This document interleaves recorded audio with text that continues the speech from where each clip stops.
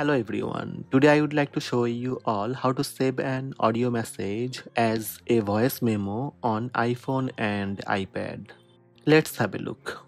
First, open Messages app on your iPhone. Make sure your iPhone running iOS 17 or later. Compose the new message or open any conversation to save audio message.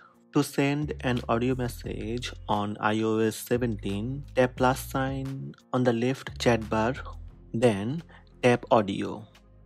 Start recording your message. When audio message recording done, tap red stop button, then tap send button. Now find out the audio message you want to save. Long press on the audio message. Then tap Save to Voice Memos.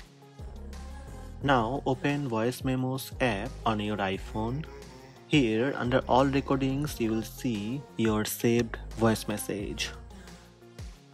You can play voice message from all recordings.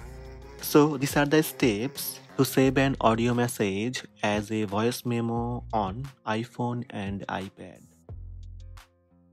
Hope this video helped you. Please subscribe my channel by tap subscribe button. Also tap the bell icon to receive notifications about all new videos.